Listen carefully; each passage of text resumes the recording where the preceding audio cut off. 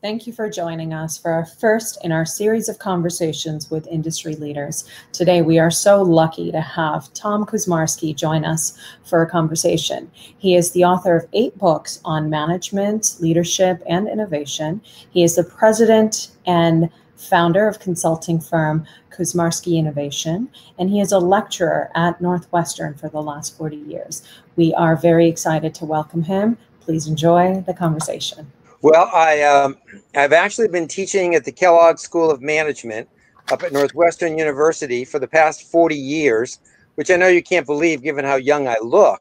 But what I've loved about that experience, for the first 25 years, I taught MBA students. In the last 15 years, it's only been executives in the executive education program. So I continue to learn in every one of those executive ed modules from practitioners from around the world.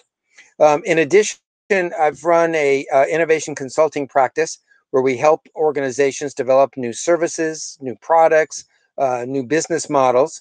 And 19 years ago, I started an organization here in Chicago called Chicago Innovation Awards, which has now transitioned to become Chicago Innovation, which is a organization that celebrates, educates, and connects innovators, but of all kinds and from all different sectors and industries. And then I've published 8 books on innovation and leadership. So that innovation theme seems to run throughout everything that I've done in my career. Wonderful. Thank you so much. And I really appreciate the comment about how you continue to learn despite being in education for the last 40 years. That's extraordinary. So I wanted to take a moment to really address what's happening in the world right now. And I wanted to get your opinion on how that is changing and impacting the culture of management and leadership right now, and how it's going to affect innovation as a whole, while we all sort of try to get our bearings. I'd love to hear your opinion on that. Yeah. Let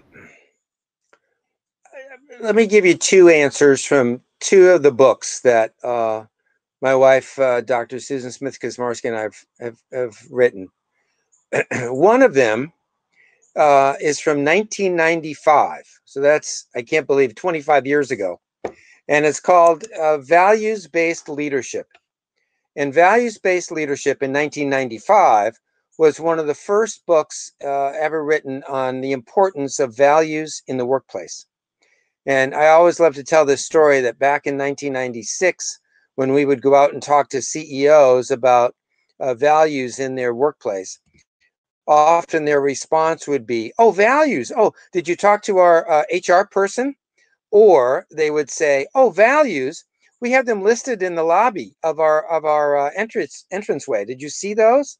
And of course, the values were, you know, honesty and integrity and quality and profitability.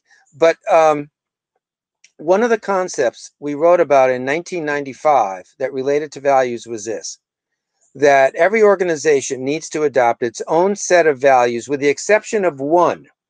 There's one value that every organization needs to adopt, and that's the value of pluralism. Pluralism being the acceptance of all people, regardless of their differences. And I think that is a theme that we need to keep top of mind today. So one is pluralism. The second, though, comes from a book that we wrote in 2007 and then was republished again in 2010 called Apples Are Square, Thinking Differently About Leadership. And back in 2007, we said these are the most important qualities of an effective leader. And they are these as follows. First, humility instead of ego. So somebody who's humble. Compassionate. Somebody who has an understanding or an empathy for others. Decisiveness, because leaders need to make decisions, but values-based decisiveness, not necessarily EBITDA-based decisiveness. Fourth was inclusivity, so that it was a mindset of being inclusive, not exclusive, transparency or openness, and collaboration instead of competition. So when you think about those characteristics of leaders. Somebody who is humble, compassionate, values-based, inclusive, transparent, open. I think that sets up the mindset for the type of leader we think is important, is really vital and critical for today.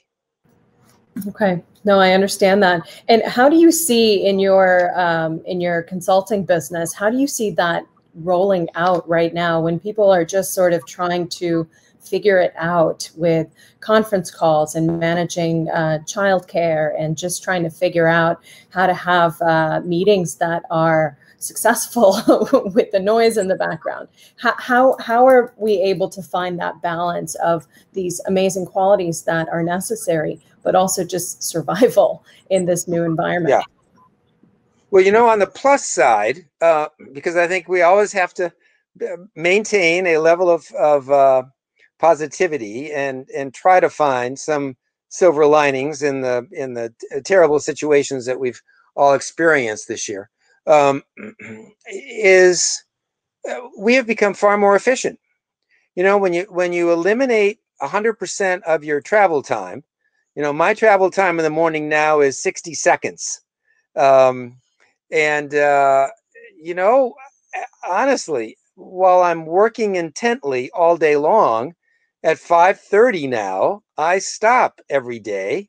And that's when my time with my wife begins. So, and I also break for lunch, which I didn't used to do before. So, you know, I think now what we've all tried to find are ways in which we can have a new sense of balance in our lives. And that, of course, has always been critical, and that doesn't change. But I think now more than ever, Zoom fatigue indeed is a real world phenomenon that we have to you know, we have to balance and we have to offset. I think the key for companies is really doing a couple of things, though. I think the first is you have to maintain contact, communication, and connection with your employees.